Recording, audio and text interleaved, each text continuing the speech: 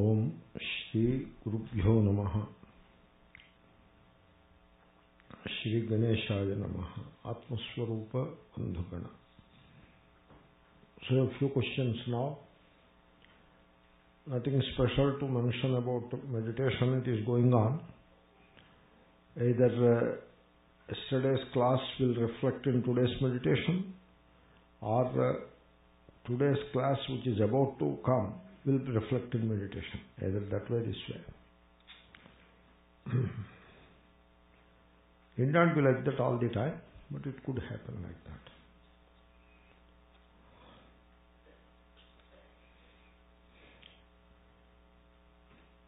Karma Yoga. One has proper Viveka and Vairagya.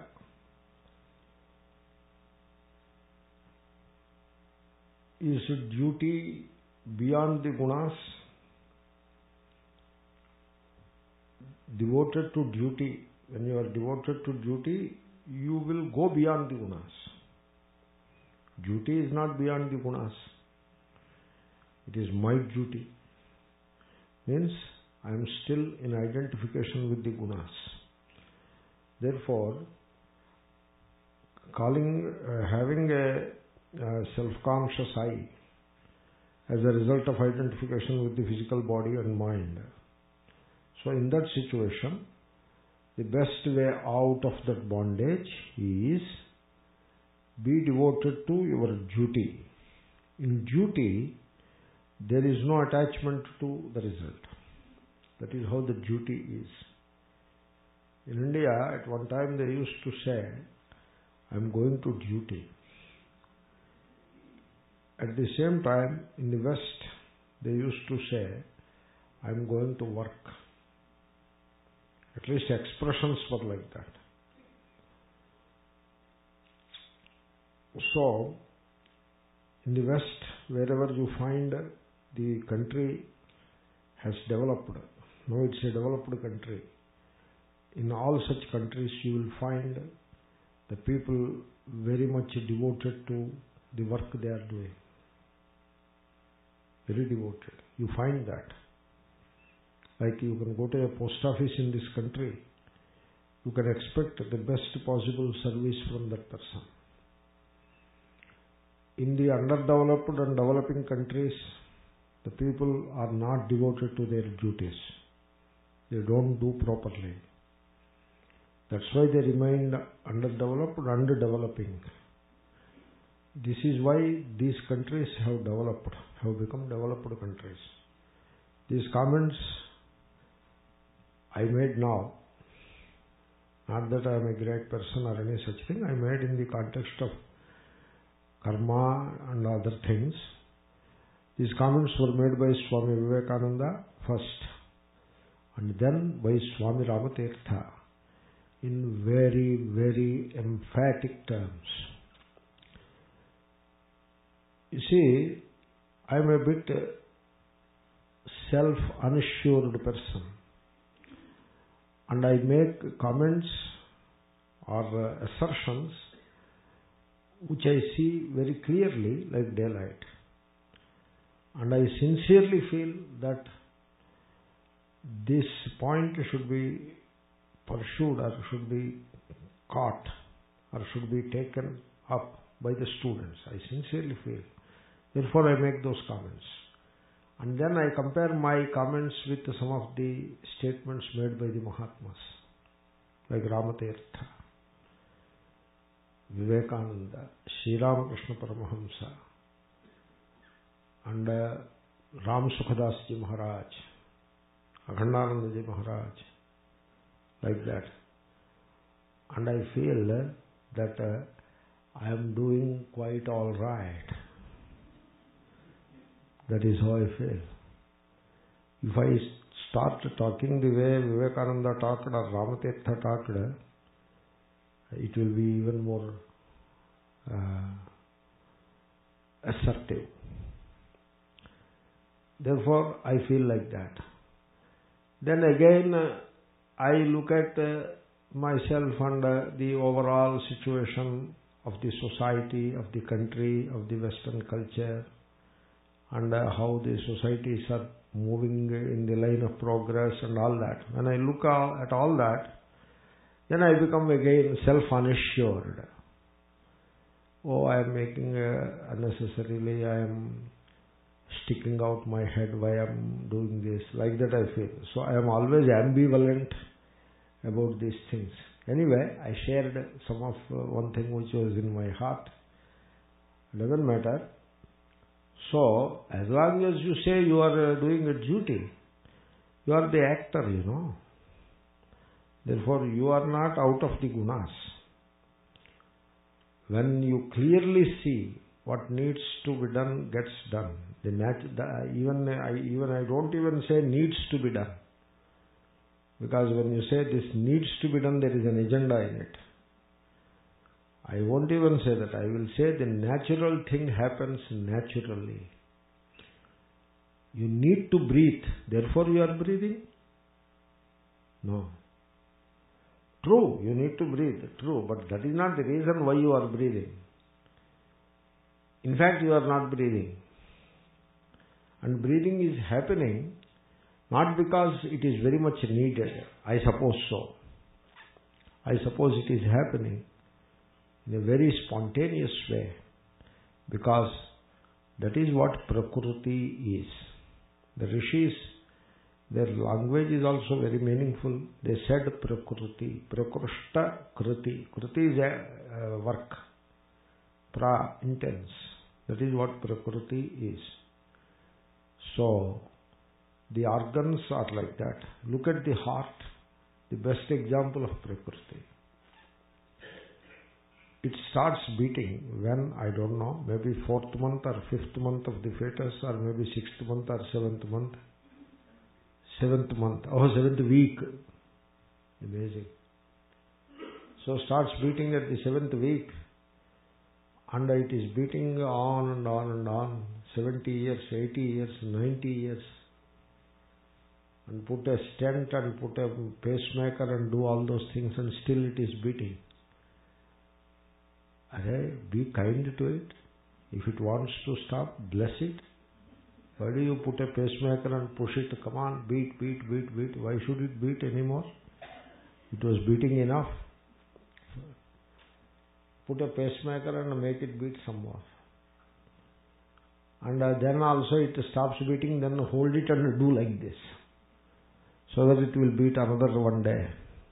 What is that? Anyway, this is human mind is like that. So, I knew a Mahatma. He told me, I love BP, but at the same time I hate BP. I love BP because it may lead to heart attack, which leads to smooth and nice death. I hate BP because it may lead to stroke and cause unbearable trouble. That is how he used to say. Once I said to a Mahatma, such and such gentleman has a heart problem. The Mahatma immediately said, God bless his soul. What a blessed person he is. Because when you have heart problem, the person who has heart problem will die without being bedridden for any length of time. So they are blessed. So anyway, all that is a digression, and not digression also. So once you are no longer the actor, as it is being said here, no longer the actor, then you are out of gunas. It is not even some high-tech philosophy. It is very practical thing. Naham karta, harih karta. I am not the doer. The Lord is the doer. That is called bhakti. Naham karta, prakriti karta. That is called jnanam. Same thing. Only the language is different. Thing is same. That's why I say bhakti and jnanam, they are not two different things. They start differently but merge into one. Anyway, no longer desiring the results. Action with no will to act. Fine, we have covered all that points. And the question is not a pointed question. It sounds like a statement, which is fine. And so as long as you are an actor, as long as you consider something as your duty, you are still within the gunas. But it's all right. You are doing well. Likely to come out of the gunas. At least you are on the right path.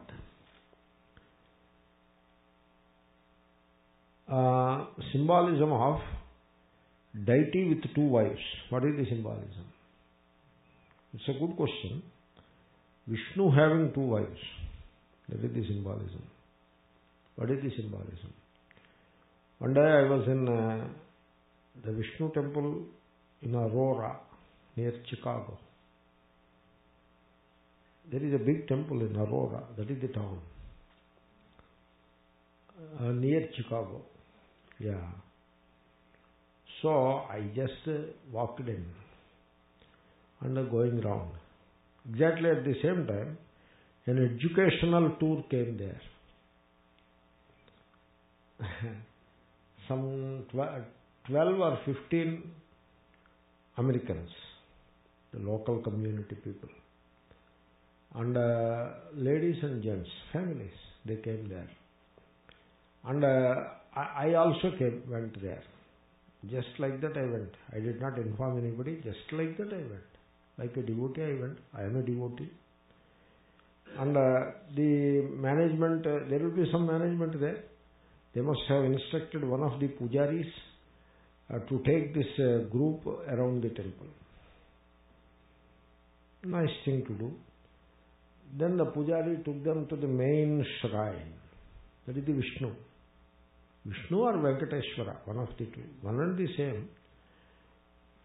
Kind of one and the same. There may be some differences, I suppose. So, then he is explaining, the Purohit is explaining.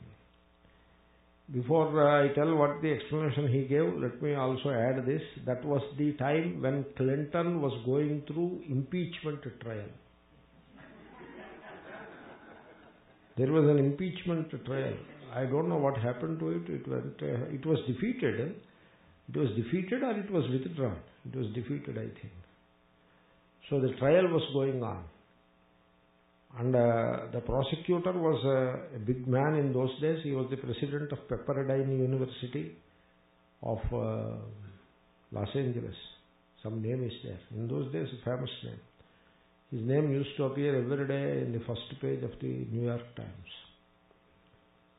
And so that was the time. Whole country was examining that issue with a lot of gusto. And that lady's name was in everybody's mind or on the lips. So that was the time. General time was that. And this group. And this Purohit, in a very majestic way, he is the guide, very assured, not like me, not so much self-assured and all that, not like me. He is very audacious in his explanation. Should be like that. This is the main shrine. There are three things there. One of them asked, who are the three? Please explain. The middle one is the God, he said. Oh my God, then who are the other two sides? They are his wives. I was standing there. I did not stand there to observe his explanation and their reaction. No, I don't do such things. It so happened that I was there. And I have eyes and ears also. Bhagavan gave, I don't know. There was no blood in their face. That to Clinton thing it is two wives.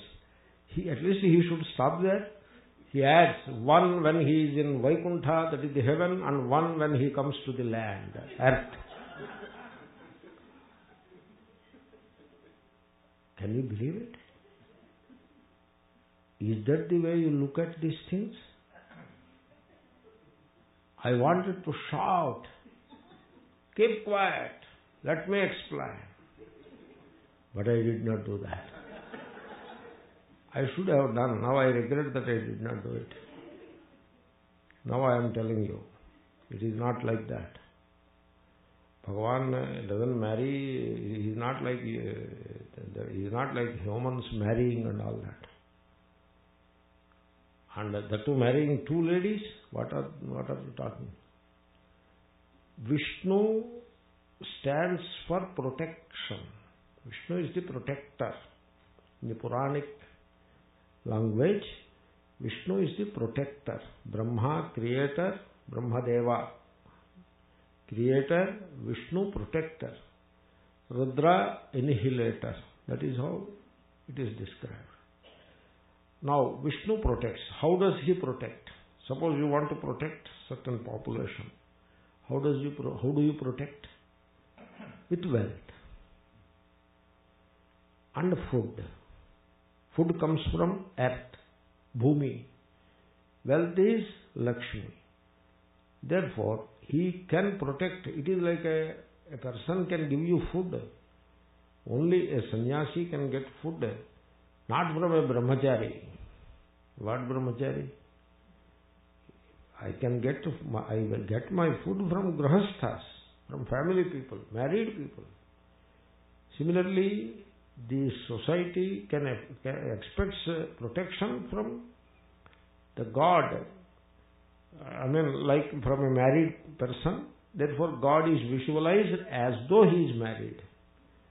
But then not regular marriage like two ladies he got married. No. He is wedded to, like a student wedded to his studies. Like the king, like Narendra Modi wedded to his promise of protecting the country. Like that. Like that, the protector or the Vishnu is wedded to wealth and earth. Earth for giving food, wealth for giving other things. Rudra need not be wedded to earth and wealth because he is the annihilator. He is wedded to that brute force which is in the form of time that puts an end to everything, called Kali. Kalaha syaha stiti Kali. Kali is Kali, one and the same. Therefore, it is indeed well said that Rudra is wedded to Kali, Vishnu is wedded to wealth and earth, because life is on earth only, nowhere else, as of now. That is the meaning. Bhudevi, Shri Devi. That is the meaning. Are you okay with that meaning? Now what we have done? Ultimately what we have done? The spirit is lost. What I described is the spirit. The rishis were symbologists. That is the spirit. We lost it. We are stuck with the literally names and forms. Therefore, we have a God who is married to two women. It doesn't, I am telling my opinion, you examine it. You don't accept it for God's sake. You examine it. You think about it. We are accustomed to that idea from the childhood. We have inherited that thought pattern. So much so, it doesn't appear odd to us. Because we are accustomed to it. If you go to Tirupati, there is every day marriage function. Every day. Starts at 10 and ends at 12. 2 hours marriage function. Every day.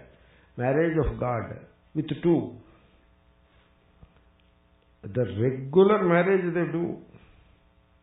If you go to a marriage function in a pandal, a young man marrying a young girl, what you see, the same thing in more elaborate way, in more ostentatious way, you see there. Every day. No spirit, only letter is left. That is a bit unfortunate. Desires presuppose ajnanam. we will come to it.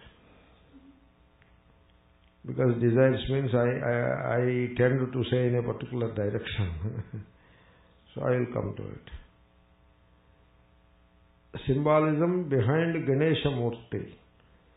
You see, I made an effort. I don't remember all of it now. I made an effort to make the symbolism of Ganesha clear with certain authentic sources, drawing from authentic sources. And I have put it in my book. So please refer to that. I don't remember. Ekadanta is Omkara, Advaita. Ekadanta, not Dvidanta. He doesn't have two dantas. That is Advaita. Elephant head means elephant. Elephant god. Elephant is the strongest and biggest animal in the forest. Among all animals, it is the strongest, stronger than a lion. It may be defeated by the lion, that is different, but a lion cannot face the elephant. Stronger than elephant, a lion, and the strongest, and also biggest, and yet vegetarian. That's why Bhagavan is the all, and all pervading, that is the biggest, and all powerful, strongest, yet protector, not destroyer. That is the symbolism of the elephant god, the elephant aspect of the god. One thing is that, like that I have added a few more things to that. Like that you have to, I suggest, if you find the book, you may read through it, you may find some more. Rajadhirajaya prayer is done to Ganesha while booklet points to Kubera. It is to Ganesha, it is not Ganesha, it is Kubera only. Not even Kubera. Vaishravana. Rajadhirajaya prasahya sahine namo vayam vaishravanaya kurmahe. Is that what it is? So vayam we, Vaishravanaya. Vaishravana is the god, Devata, not Kubera. But then you may say the Purana, the Kubera of the Purana is the same as the Vaishravana of the Veda. You can say that. Therefore, it is not exactly Kubera. It is exactly Vaishravana. Which Devata can be related to the Kubera in the pantheon of gods, in the pantheon of Puranic gods. The Vaishravana is related to Kubera. Therefore, in a way, it is to Lord Vaishravana. And that is generally used for Harati. You think it is given to Ganesha because you find Ganesha Murti there. It is given to Dakshinamurti also, not only Ganesha. Why you say Ganesha? Why not Dakshinamurti? Because the same Harati, Dakshinamurti. If you go to Durga temple, same Harati. Harati means that mantra. That is how it is used. Therefore, nothing particular about Ganesha Harati. What is the relation there? There is no relation. The relation is this much. Harati, wherever, whichever temple, Harati, with Rajadhirajaya mantra. That is the relation. Now, why is that relation is a different question. Therefore, there is no particular relation to Ganesha. The prayer is part of which Veda? Yajurveda.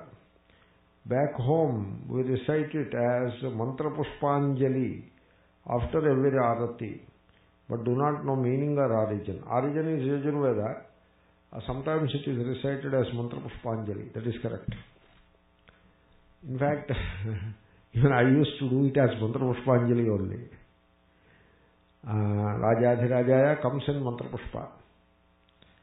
Mantra Pushpa is quite a few mantras are put together, and one of them is this. Now that you say, I remember from our young days, childhood days, we used to recite it in the Mantra Pushpa, not in the Harati. Harati is some other mantra. But these customs vary. These are all customs. Custom means a practice. That is the custom. Right?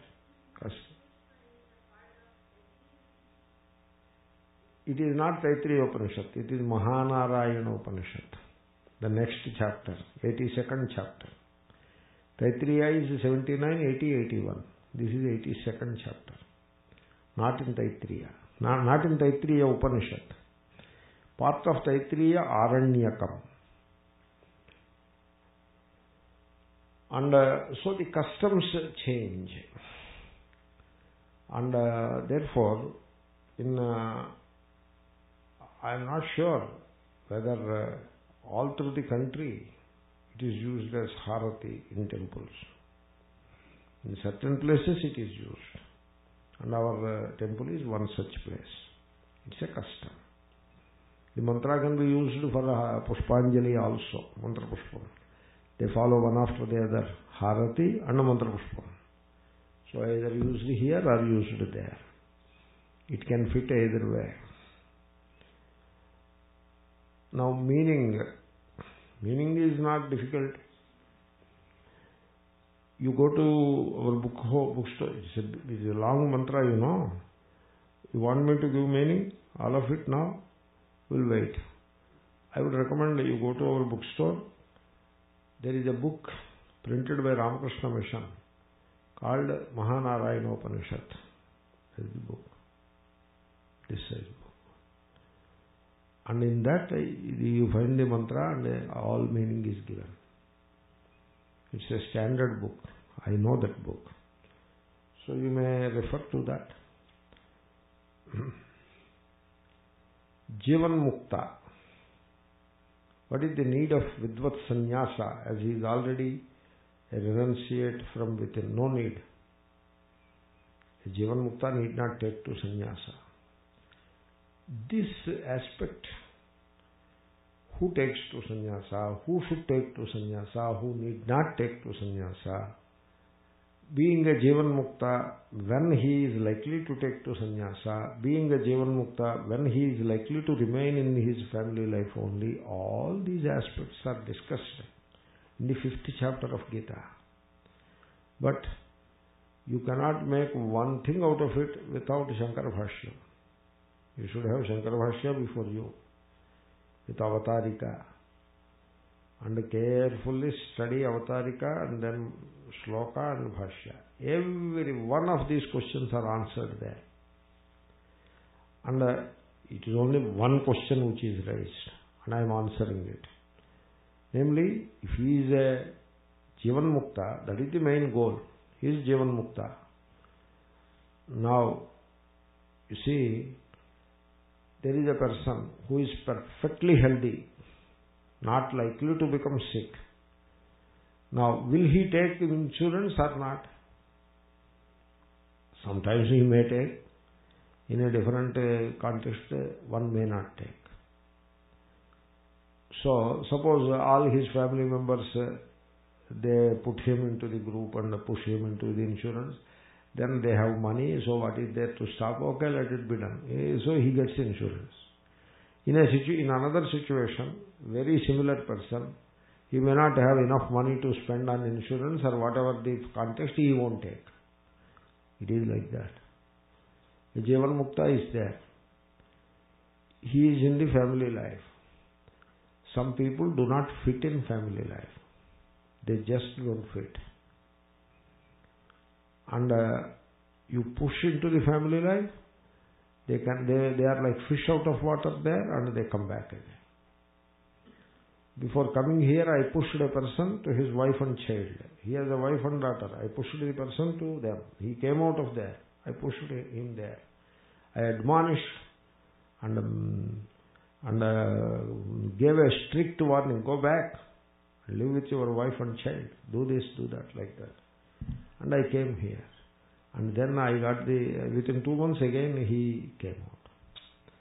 And then he wrote to me this big letter. From that I can understand that this poor person, I have unnecessarily pushed him into it. He doesn't fit there.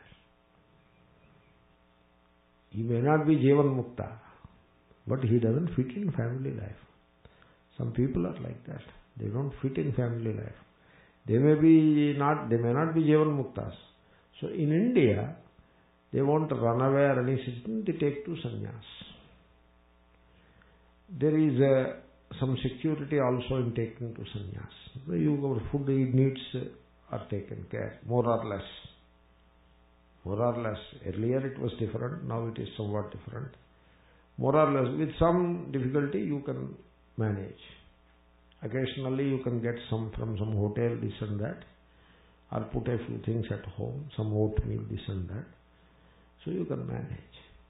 Therefore they take to kashaya. Sometimes people like me advise also, why you struggle like that? Put on kashaya, so that your life becomes easy for you. Because people, Indian society is like that. In a different society it may not work. Suppose in Europe if you take kashaya, nobody will give food to you. Probably. But in India you take to kashaya, you are better off. That culture is different. Therefore, there is no rule that a Jivanmukta should take to sannyasa. If he can fit in the samsara, he will remain in the samsara. He doesn't remain in the samsara, he remain in the family. Sri Ramakrishna Paramahamsa did not take to sannyasa. He remained at home, and he died at home. Nisargadatta Maharaj did not take to sannyas. But his wife died much early. A Jivan Mukta will not marry a second time. That much I can tell you. Because that is an aberration. And so he remained at home. And whatever he was doing, he continued to do. Ramana Maharshi, he never married. At the same time, he did not take to sannyasa also. He just remained as he is.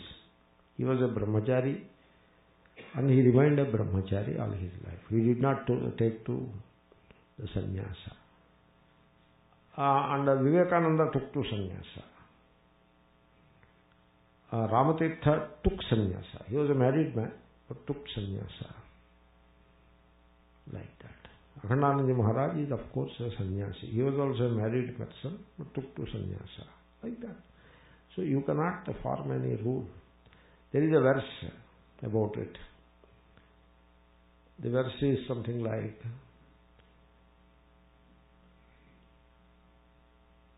Krishno bhogi shukastyagi nrupau janakaraghavau gruhinaha vasishtadyaha sarve te jnaninas samaha. That is the verse. I don't remember the source, but it's a good verse. So all jnanis, Jivan Muktas. Sri Krishna apparently lived a happy life, family life. Shuka, he is a renunciate, he is a mendicant. Shukastyagi. Janaka and Sri Rama are kings, practicing kings, active, very busy kings like Narendra Modi. Narendra Modi is also a sannyasi, but a king. King-like in modern days. Then what else? Vasishtha, etc. They are family people, married people, having children also. But all are jnanis, like that. What is Raja Yoga and Kriya Yoga? Patanjali's system of yoga is called Raja Yoga in a given context. It is called like that. But then Shankaracharya in Aparokshanubhuti talks of Raja Yoga. The expression Raja Yoga is used by Shankara only in Aparokshanubhuti. You can refer to it. You will find verses on it. And there he calls it Yoganam Raja. Raja Yogaha. That is a samasa. Rajadanta Divat. Dantanam Raja. Normal samasa should be Danta Raja, but no, it is Rajadanta. Similarly, Yoganam Raja, normal samasa should be Yoga Raja.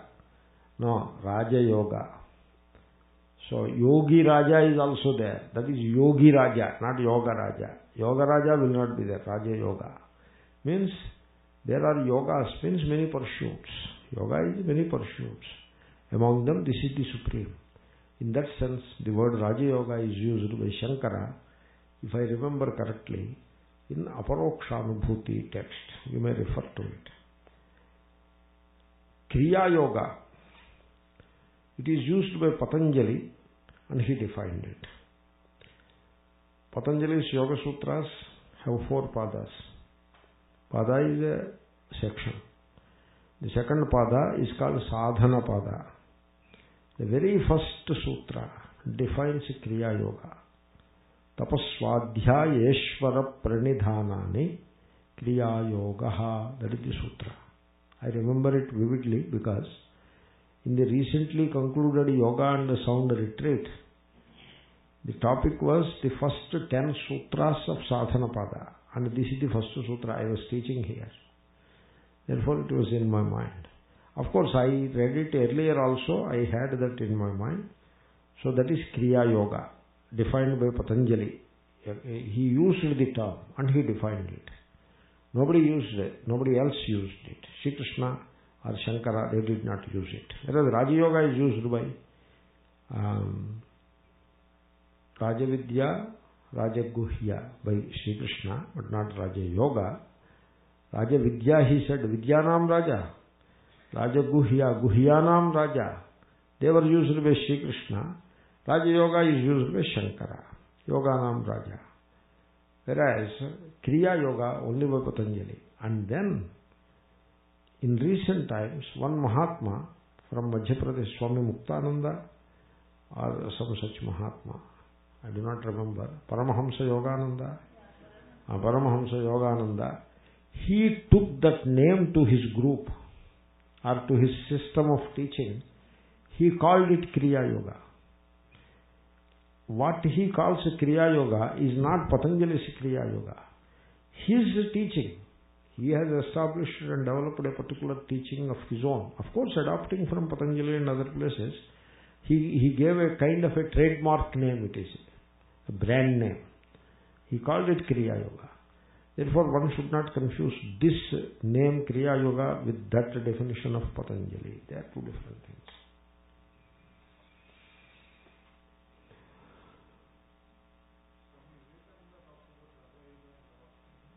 Vivekananda's Raja Yoga is about Patanjali's yoga system.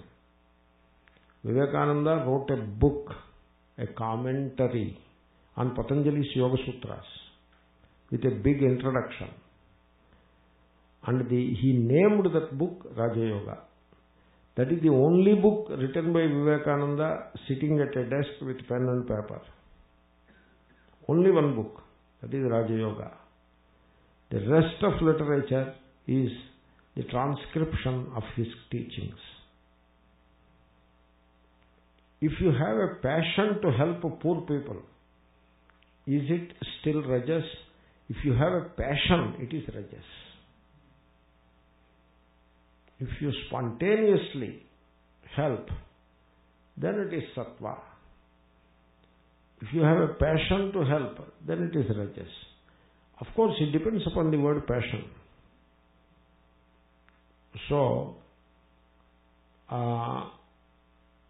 passion means without it you will not be comfortable.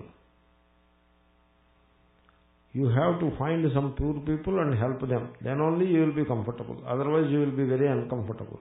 If that is what you are talking about, then that is rajas. But suppose you say, so much love to help, that is not rajas, that is sattva. And you expect something from service, then that is rajas. You don't expect anything from service, then it is sattva, like that. The passion is a very doubtful word because we use it in a negative sense. We say you should develop dispassion. That's why the word passion is a problem. Unless you use it in a particular sense and specify the sense, then it is all right.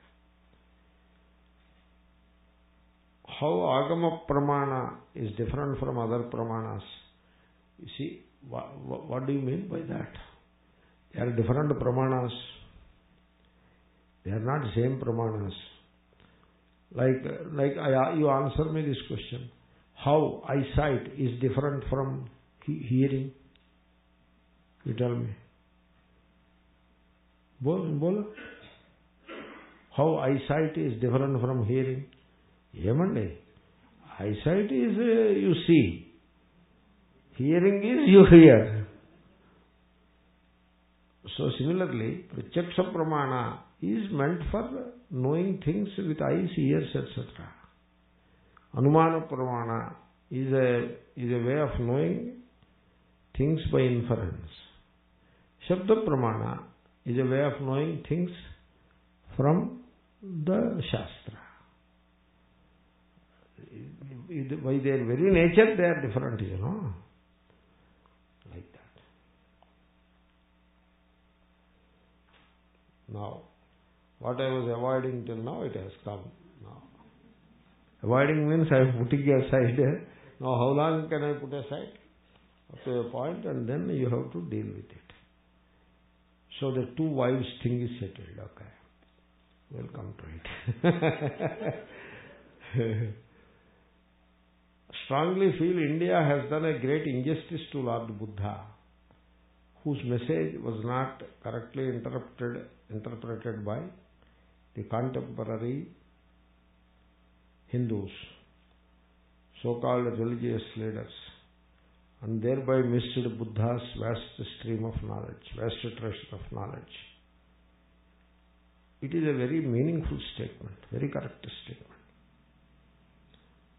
The religious leaders of India, the Hindu religious leaders, a few of them paid glorious tributes to Buddha and pointed out that Buddha's teaching is not opposed to Vedic wisdom or Vedantic wisdom. It runs parallel to Vedantic wisdom. And therefore these Mahatmas, the religious heads, should make that point known to people.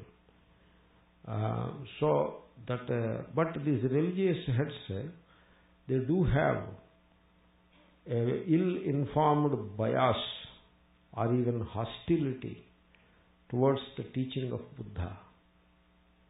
I have seen it. It is wrong. They are ill-informed, and they are doing an injustice to Hindu Dharma by trying to separate Buddhism and Buddha's teachings from Hindu Dharma. Hindu Dharma, it is like a canopy under which many streams of thought are included. That is Hindu. And in that situation, if that is what Hindu means, then you just push Buddha aside. That is the worst thing to do. And it is done. And the first person to raise his voice against this historic mistake is not that one person has done that mistake. It's a historic blunder. They happen in the lives of societies and countries. They happen. The first person who bluntly pointed out this aspect is Vivekananda.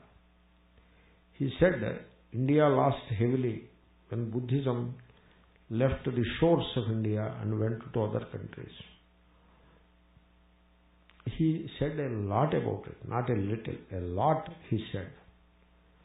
And that is one aspect of Vivekananda's teaching which stands out. He knows how nicely he reconciles Buddhism and Hinduism and points out that they should merge. There is no reason to remain as if they are hostile religions. They are not. Within Hinduism there is Vaishnavism, there is Shaivism. They fight with each other within the same Hinduism. Vaishnavism and Shaivism can remain under the same Hinduism. Then Buddhism, why should it walk away? It should not.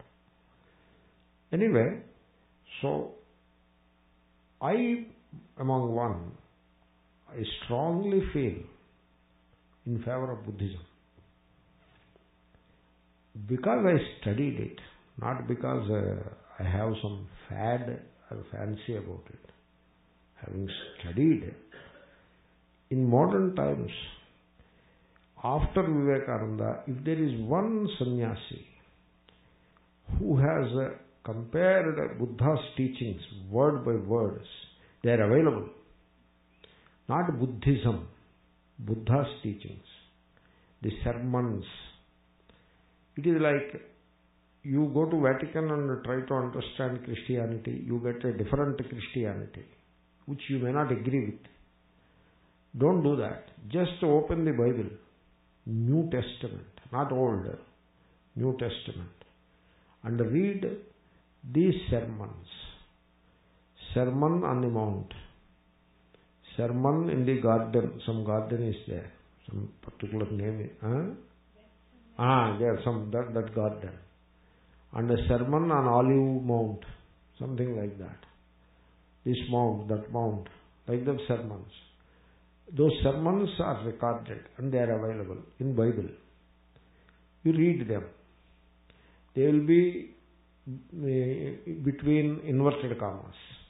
Means they are the speech given by Christ. So you read them. You are reading pure Vedanta. Now you are not reading some other religion. So much so, kudos to these great Mahatmas like Malayala Swami in Andhra Pradesh. In his ashram, the symbol, he put Christ's cross. It is a Hindu ashram. He puts a Christ's cross. Puttaparthi Sai Baba, in his symbol, puts Christ's cross. Because they don't go to Vatican and all that Catholic and all that. They don't bother about Catholic, Protestant. They don't bother about all that. They look at these sermons and they are inspired. So much so, Swami Prabhavananda, the head of Ramakrishna Mission in California, he wrote a book on Sermon on the Mount. That is his book. By Swami Prabhavananda, not by any bishop or anything. And in modern times, so this is what I was saying, Buddha's teachings, like Christ's teachings, are available as sermons with the same nomenclature. Buddha's sermons, they are there. You can read them. The book is there. They are all collected. Sermon in Saranath, sermon in Jetavana. In today's class, I told one Buddha story that came from the sermon in Jetavana, sermon in Shravasti. Like that, you have sermons with interesting names. And take those sermons and take Vedanta, Upanishads. They sound very similar. So much so, in modern times, it is the glory of Swami Ranganathananda, you must be knowing the name, who wrote in his message of Upanishads, especially Ken Upanishad, Kathopanishad, etc. They read, they make a marvelous reading. Those sections by Swami Ranganathananda. For Ken Upanishad, his insights are tremendous and marvelous. If you read, he brings the vision of Buddha and compares it to the Atma description in the Upanishads. And he nicely reconciles them. They run very close to each other. I quote the law of impermanence of forms I was talking about in this course or in other course. Law of impermanence of forms by Buddha. So that nicely coincides with the Vedantic vision. So like that. This statement is very well said. This gentleman, I know him. He said it very true. Every word of it is very true. If you could comment your views, I commented my views. Just one more thing. This point is not that I only noticed or only Ranganathananda noticed or only Vivekananda noticed. It's not like that. Many scholars and many thinkers, philosophers in India, they are aware of that.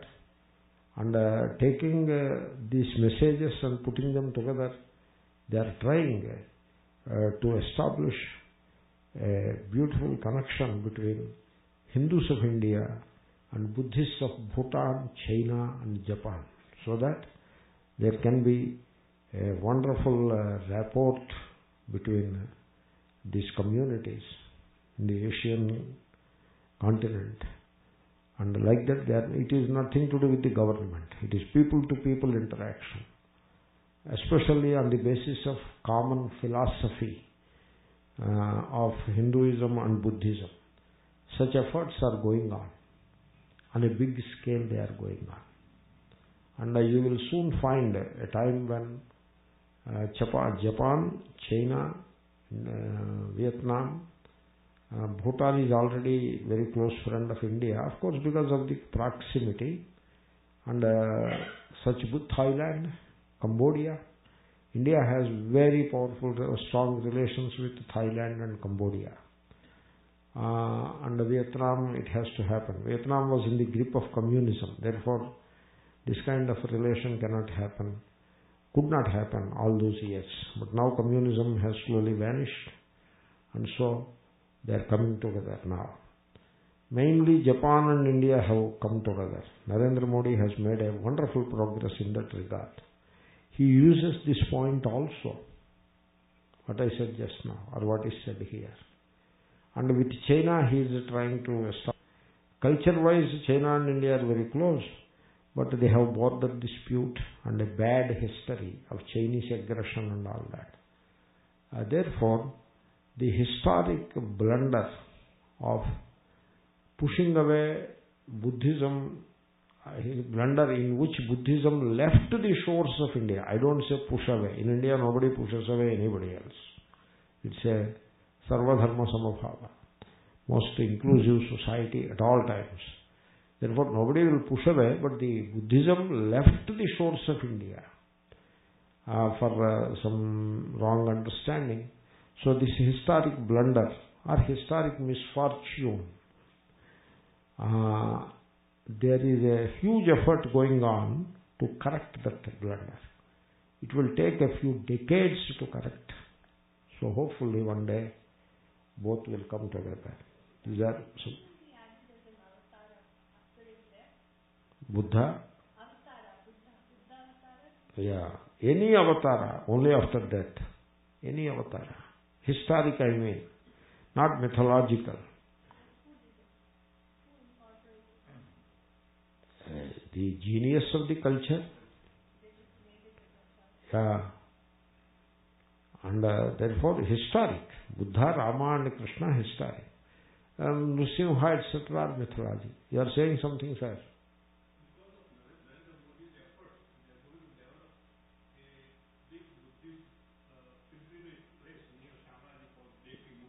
Yeah, I know. Yeah. Yeah, yeah.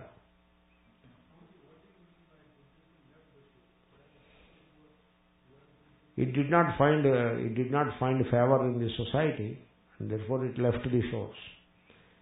Whereas under Ashoka's rule, he sent missionaries to other countries, Sinhala, that is Sri Lanka, etc., to Vietnam, Thailand. He sent missionaries, and therefore it spread in those countries.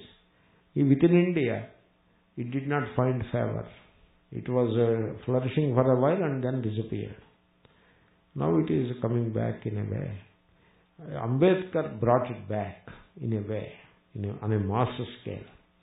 Before Ambedkar, almost it was not there. Not much, not worth mentioning.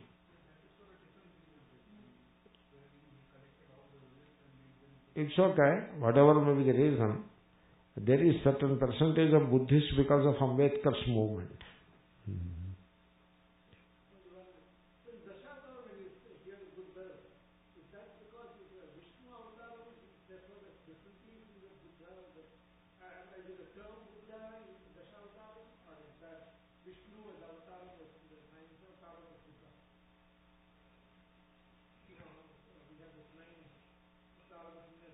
Buddha is one of the 10.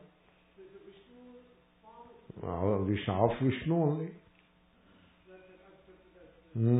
Dashavatara of Vishnu only. There is no other Dashavatara, only one Dashavatara of Vishnu. It is not there. In some version it is not there. Because what happened is, they have three Ramas. Parashurama, Srirama, Balarama. There are Balarama Bhaktas. So they have pushed Buddha aside and pushed Balarama. Yeah. So some avatara politics it is. Yeah. Maybe this is an example of a different paradigm, but you often hear phrases like Shankara defeated the Buddhists. Yeah. And that was, I assume, more in the realm of debate and not true conflict. Yeah. There are stories, as he rightly said, that Shankara pushed away Buddhism from India. These are only stories. They are not real. So, what happened is, like stories about Puttapatti Baba or Shirdi Baba. There are always stories about Babas and Godmen. Even while they are living, they spread stories. And the moment they disappear from the scene, now it is free for all. All stories can go on. So, like this it happens. And Shankara, like Christ of the sermons and the Christ of the church, they are not the same Christ. Somehow they are different. Or to put it, that is not the right way to put it. The right way to put it is, the kind of ethos which Christ has taught and the kind of ethos that the Christianity in the name of Christ embraces, there is a gap. There are variations and differences. It applies to Krishna. Same thing. Sri Krishna it applies.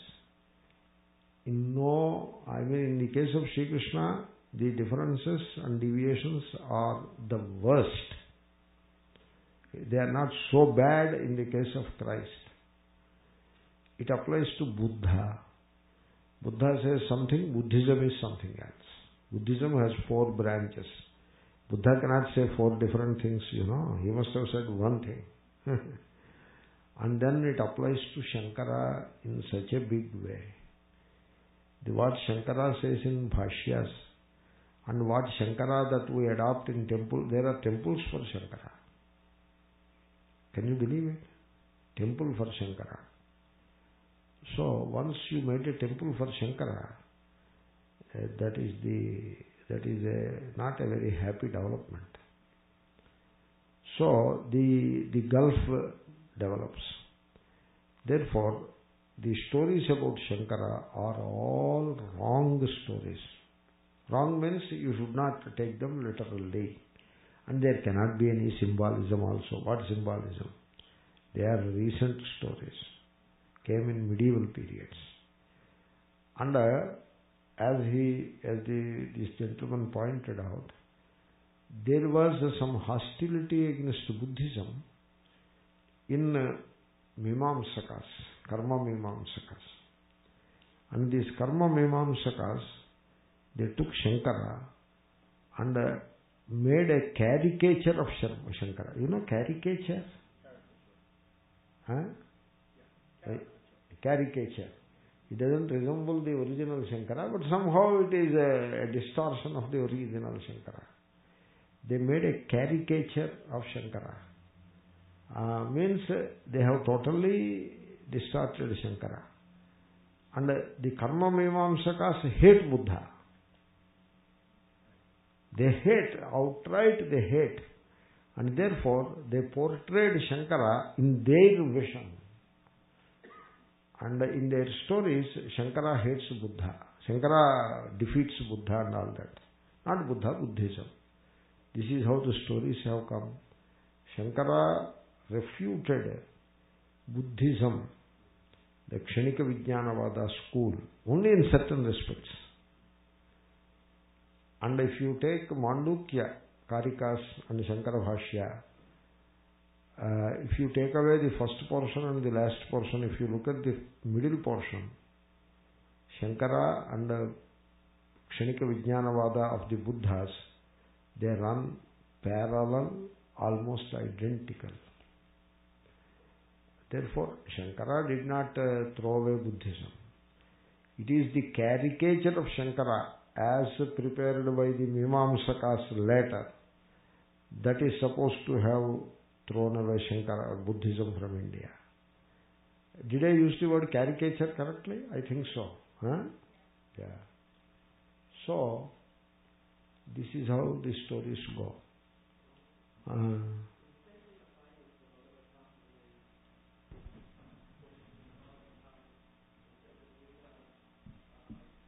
That is the story is created by the Mimamsakas, Karma Mimamsakas, correct? Yeah. They planted a story also. Because on one side hating Buddhism, and on the other side saying Buddha is the Vishnu avatara, this dichotomy they have to settle. They settled by inventing a story. Enough for this day. Swami Narayanathananda has a little book titled The Christ We Love. Not a big thing. I think I have it. I'll bring it next time. Yeah. And also, in Ramakrishna mission, they use the cross as one of the symbols. They use Christ also? You see? You see how magnanimous they are? Not only Ramakrishna mission. They are Hindus, Hindu Mathadhipatis and Pithadhipatis. They are so inclusive, they put a cross in their symbol. Put Om and a cross. You see their big heart. I really appreciate it. I found such a magnanimity in this country in Unitary Church. They are very magnanimous, lovable people.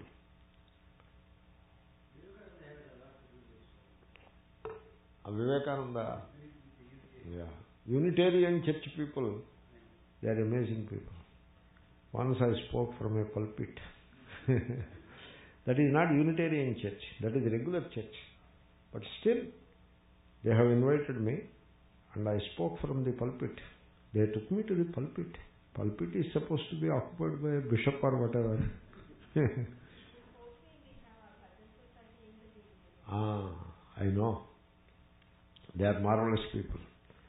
And I gave a series of lectures in many Unitarian churches. Not one time, multiple times. God bless. Harihi Om Tat Sat. Sri Krishna.